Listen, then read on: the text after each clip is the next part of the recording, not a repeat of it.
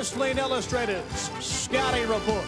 And now, here's your host, Senior Editor of Pro Wrestling Illustrated, Bill Apter. Welcome to another edition of Pro Wrestling Illustrated Scouting Reports. I'm your host, Senior Editor Bill Apter. First of all, welcome to our new time spot. And secondly, thank you for all those thousands upon thousands of letters we've received in our editorial offices in Rockville Center, New York. Last week's show with Magnum T.A. got such a great response, we've asked the U.S. champ, Magnum T.A., to be with us again this week. Magnum, welcome. Bill, pleasure to be here. Magnum, 1985 was a darn good year for you. 1986, I'm sure, looks really rosy to you, I would assume. What's 86 have in store for you?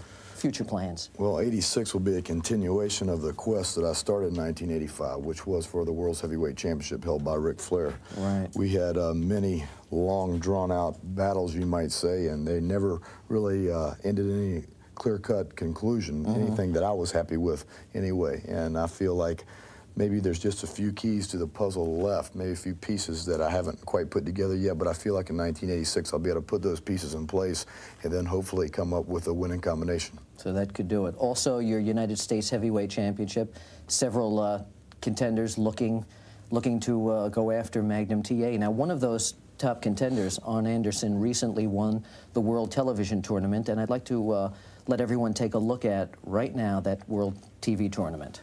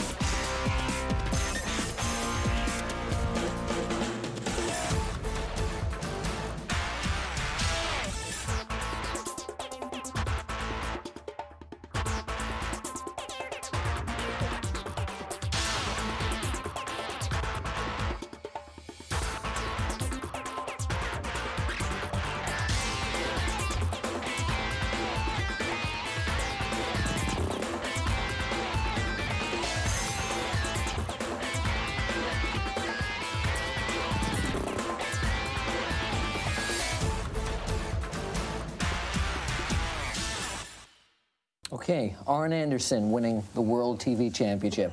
Arn Anderson also a top contender for the United States Heavyweight Championship. Let's look at Arn Anderson. He's gotten quite a bit more hot-headed ever since Ole Anderson entered his life again. Well, I feel like that's an association when you're talking about family members. Certainly, Ole Anderson's track record speaks for itself. So the influence that he's had over Arn definitely can't be a positive one as far as a sportsman-like attitude, because these men have on many occasions said that they go out there to hurt people. That's exactly their motto, their ring strategy. So Arn Anderson has carried that strategy over in his one-on-one wrestling. It's been pretty successful for him because now he is a world television champion. Yeah, so in fact, it has to be acknowledged. So Arn Anderson definitely has to be one of the #1 contenders that I'm going to have to deal with and defend the United States Heavyweight Championship. Okay, now probably the one that most people would say is the most controversial of your challengers, Tully Blanchard, the man who you took the title from in that I Quit match. I don't feel like Tully Blanchard and the issue there will ever be solved. As long as the two of us are putting on wrestling boots and entering a wrestling ring, there's always going to be a conflict because neither one of us is going to back down. He's a very tenacious, competitive athlete. He's got a definite opinion about the way he should do things. Right. He's not going to change his mind. I'm not going to change mine. But the fact of the matter is he was the one that lost the championship to me. He's going to have to come make the challenge to me now because there's other people out there besides Tully. I recognize his credentials in challenging me for this, but I'm not going to totally let myself be obsessed with Tully Blanchard as I was in 1985. A lot of our mail says it's just a matter of time before one of you practically kills the other one. What's your reaction to that? Well, I feel that the I Quit match was a situation where we almost did maim each other, almost to a point of taking it totally out of the realm of sport. And when that happened, it sickened me a little bit because it took a little of the heart out of me because I don't like that. I don't like the animal I became in the ring on that particular occasion. So for that reason, I don't ever want to have one of those matches again if I can possibly help it. I don't regret anything that happened, but I want to go on. All right. From up in Portland, Oregon, one of the top challengers, Bobby Jaggers. Bobby Jaggers has recently gone from a fan favorite to a hated rule breaker, which he's been through most of his career. He's probably one of the most versatile wrestlers. He can use rule-breaking tactics and scientific tactics as well. Well, I've done a little bit of scouting on Bobby Jaggers. He's a relatively heavy-looking man. 265 pounds. And deceiving in the fact that you would not think he had the agility or the speed or the ability to execute the scientific maneuvers, yet when he gets the opportunity to take advantage of someone, he'll go right back to the old rule-breaking kick and punch type style of wrestling. So that makes him a man as dangerous and deceiving and hard to handle in the ring. They call him the hangman. He uses that hangman hold, and he's another one, as you said, who's out to just destroy his opponents. Let's go to Mid-South right now, Ted DiBiase. Ted DiBiase is a man that over the years I've developed a great deal of respect for, not necessarily caring about his personal aspects or his personality, but he has a great deal of wrestling ability. I've watched him in the ring with very large, strong men that relied totally on his strength, and he's always been able to conduct himself in a scientific wrestling manner if that's what he chose to do. The man has got a lot of stamina, a lot of endurance, and he's about 6'4", 255 pounds. You don't really comprehend how large the man is till you're standing right up on him. And I think he's got what it takes to be a champion. Let me ask you this, though, Magnum. Recently, he suffered an injury which nearly ended his career, an injury to his neck. Would you go after something like this? You know he had a neck injury. Would this be your way of getting a contender out of the way quickly? I never go in the ring with an idea of working on someone's an injury per se. I try to weaken a part of the body, and that's just a strategy. But as far as a neck, I've never been someone that works strategically as far as front face locks or headlocks. That hasn't been my stronghold. I believe that sometimes it comes down to a point, maybe you've been wrestling 35, 40 minutes, where unconsciously maybe you go for something if you see a weakness, but that wouldn't be the first thing I'd go for in a match. Okay, now at 275 pounds, Moscow, Russia, probably one of the toughest challengers you'll ever have, Nikita Koloff. I feel outside of myself, there's probably no more intense competitor, young competitor in wrestling today than Nikita Koloff. You know what? Let's take a break right here, and when we come back, let's take an in-depth look at Nikita Koloff. Okay, we'll be right back. Don't you dare go away.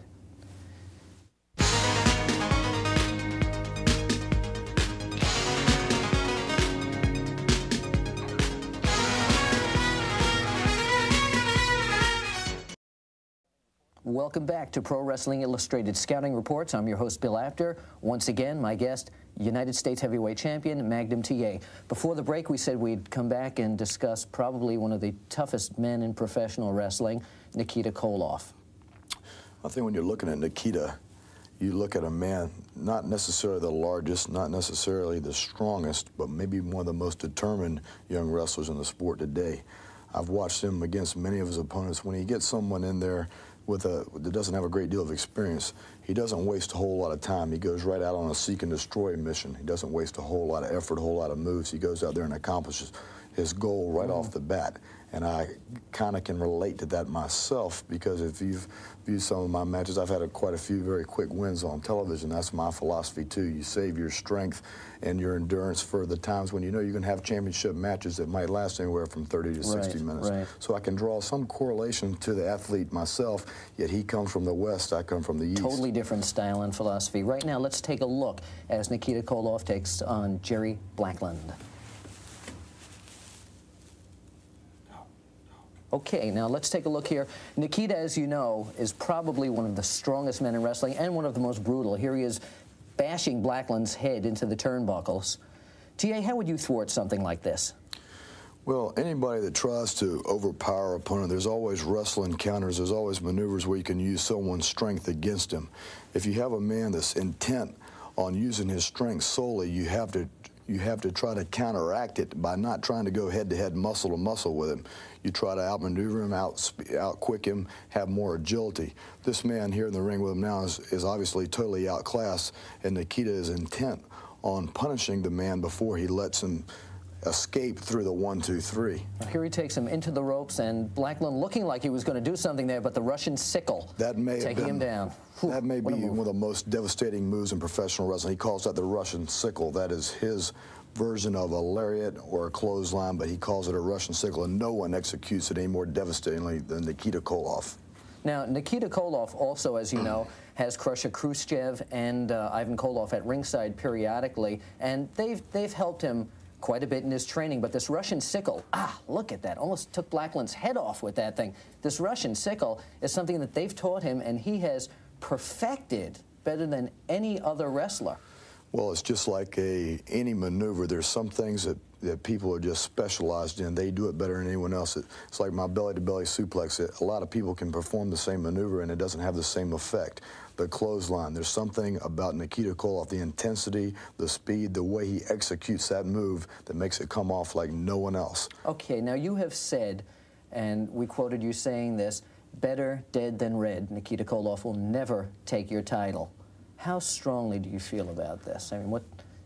I feel just as strongly about this as I did when I was on the quest for this title. See, I feel that the only way you keep the prestige and the importance of a title upheld is by going against the toughest competition in the world today. I feel today that my greatest challenge out of all the people we named is Nikita Koloff, and he represents all the things that I disagree with. He's here living in our country. He's enjoying all the things that you get from living in America. Makes all the American freedom, money. Making our money, right. Living in our land, and constantly putting it down. And that's why I feel like this is more of a personal thing for me. Being the United States heavyweight champion, representing the United States, I'm not going to let this man take this from me. Some people have nicknamed him the Russian Road Warrior. Do you feel that's a title befitting him? Well, I've heard that, and I've also heard him called the Russian Nightmare, and I think that is more befitting. The man can be a nightmare to a great many of his opponents, but I think he's going to find in me that he's looking at a whole new ballpark. Are you scared of him at all? Does he intimidate you with his size and his whole attitude? I'm intimidated by no man. There's nothing to fear but fear itself. I believe if you're prepared to go in a battle, then you're ready. And when I go in the ring with Nikita Koloff, it will be a battle. I'm not going to take anything lightly about him. But he's not going to have an easy task with myself. Okay, right now, Magnum, I want to get to the portion of the show where the fans ask their favorite wrestler a question. And we got a question from Tony Flank from Montreal, Quebec. And this one was for Ronnie Garvin. Wanted to know what Ronnie Garvin's favorite hobbies are. So let's take a look right now. And here's Ronnie Garvin with Tony Flank's question and an answer. This is in response to Tony Flanks from Montreal, Canada. Thank you for sending in your questions. The question was, what are my favorite hobbies? Well, my favorite hobbies, it's a wide range. Different kind of sports, like I fly airplanes, I scuba dive, skydive, fishing. Hunting is probably my favorite one because to me fishing is a great challenge. Just like professional wrestling is. It's a great challenge. You got to go out and you got to look for the deer, and it's usually in cold season. And I just plain like the outdoors, and you could call me probably the real nature boy, because that's exactly what I like. I like nature. I think it's great to be outdoors, and just the challenge of being out there and tracking deers down. And at the same time, I think it's a great workout because you do a lot of walking. And like I said, thank you, and I'd like to say hello to everybody in Montreal. Thank you, Ronnie Garvin. I'm sure Ric Flair will appreciate Ronnie Garvin calling himself the real nature boy. Don't forget, if you have a question you'd like us to ask your favorite wrestler, send it to Pro Wrestling Illustrated Scouting Report. And if your question's used on the air, we'll send you absolutely free a Pro Wrestling Illustrated t-shirt. Okay, Magnum, as you know, many things have been happening in the last couple of weeks here. The controversy between the Rock and Roll Express and the Midnight Express and Jim Cornette. Next week, we hope to have an in-depth interview with the Rock and Roll Express about that. Before we leave, any message you'd like to give to your fans about your upcoming title defenses against some of these challengers? Well, what I'd like to do is really say thanks for all the support that the people have been giving me all this time. I know that maybe sometimes after you achieve a goal, it seems anticlimactic when you're not on the chase. But for me, the challenge of defending the United States Heavyweight Championship is just as great a challenge, and I hope I have your continued support in 1986. That's great. Once again, you've been a great guest on Scouting Reports. Thank you. Thank you. Till next time, this is Bill Apter for Pro Wrestling Illustrated Scouting Reports, along with Magnum T.A.